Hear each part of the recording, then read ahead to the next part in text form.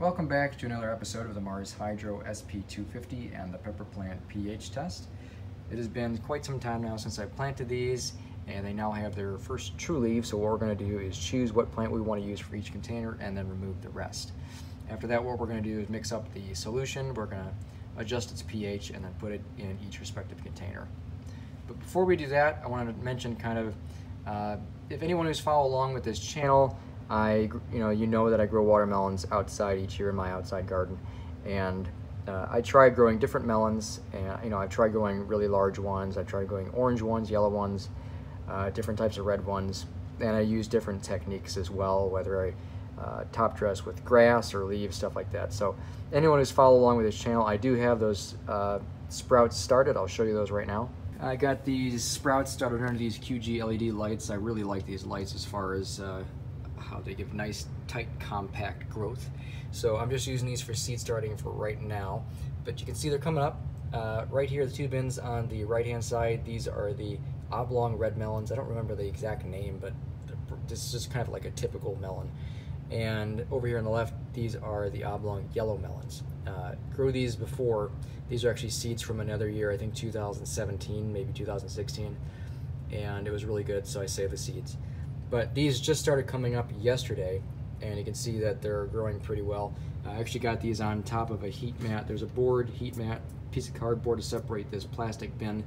I only grabbed this plastic bin because it was a bin I was actually using for hydroponics before, and I had holes already cut in the top of it. So it kind of made it perfect to keep a little bit of heat and humidity in there, but not too much. So I just had laying around, I grabbed it real quick. But works really well. I'm going to be doing actually a time lapse of my garden for the entire season. So from the end of May all the way through August, there's going to be a time lapse of the watermelons growing through all those 3 to 3.5 months with an outside time lapse camera. So if you're interested in that, go ahead and follow along, click subscribe if you haven't already. Okay, so here's the bins we're going to be using. These are the same bins I used in a previous video where I grew lettuce with different pH levels. If you haven't seen that, it's going to be right up here. So what we're going to do now is grab a gallon container. We're going to mix up some solution and pH it. So here's what I'm using as far as nutrients go. This is a Flora Micro, Flora Grow, Flora Bloom, so it's a Flora series, obviously.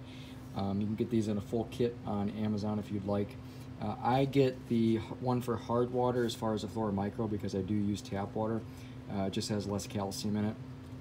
So what I'm going to do is pretty much just use the general purpose mixture on here.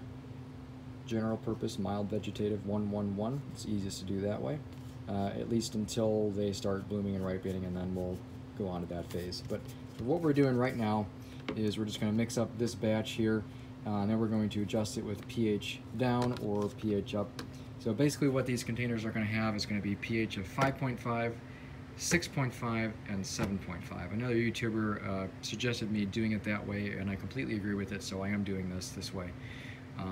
The lettuce video is actually a much wider range of pH.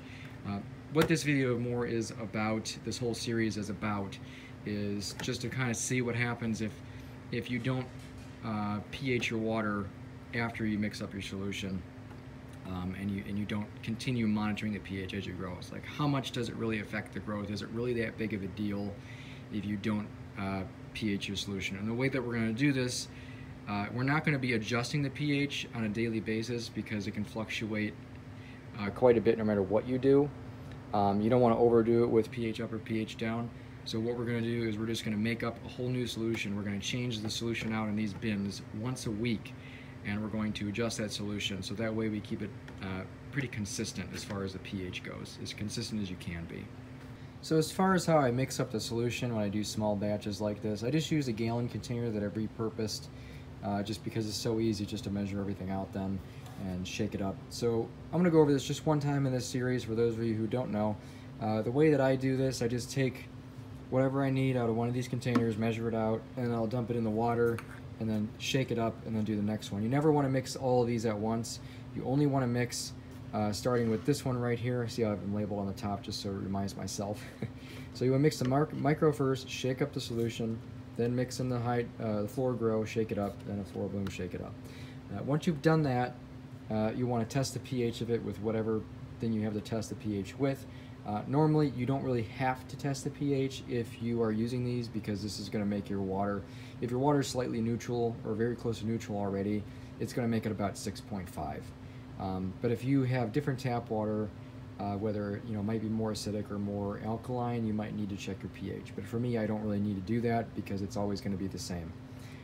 But anyways, what we're going to do for this series to do this experiment, we're going to use the pH down. So the way I'm going to do this is just put one drop in at a time and shake it up until the pH comes out to be what I need it to be. So I got my solution all mixed up here, and what I'm doing to test pH for this experiment, normally I wouldn't do it this way. I would just use the pH test kit that comes with the pH up, pH down. I'm using my aquarium master kit, and that's because I can see individual numbers a lot easier. I don't have a pen to test this with. I really would like one. Hey, you want to sponsor me?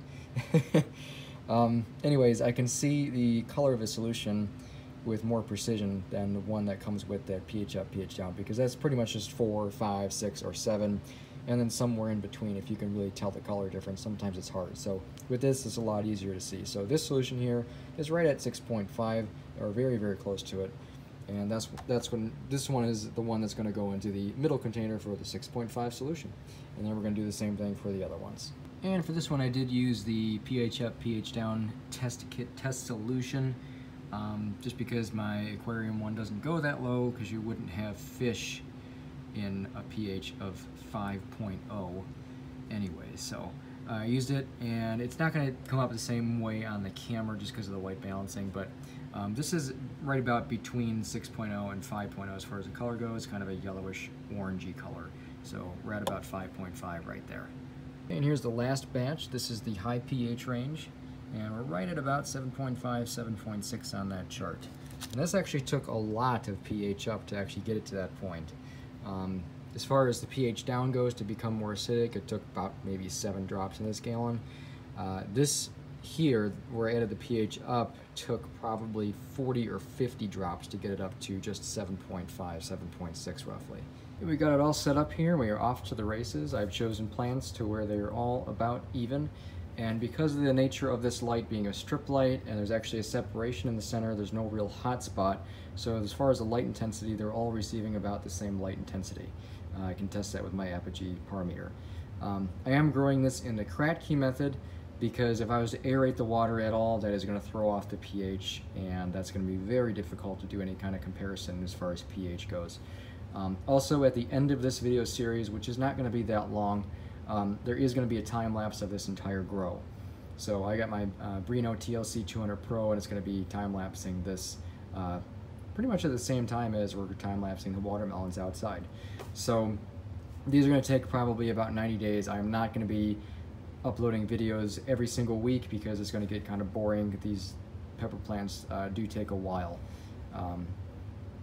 Not sure, it might go a little bit quicker because these are jalapeno. I don't remember how long it took the last time to grow jalapeno. I know for a fact that cayenne peppers, those take a while to grow, 90 days in total, depending. These might take a little bit less, but it's not going to be a 30-day thing like the lettuce, because these are going to go through various growth phases, especially the end part where they're actually growing the peppers. So that's about it for this episode. We'll see you in the next one. Thanks for watching.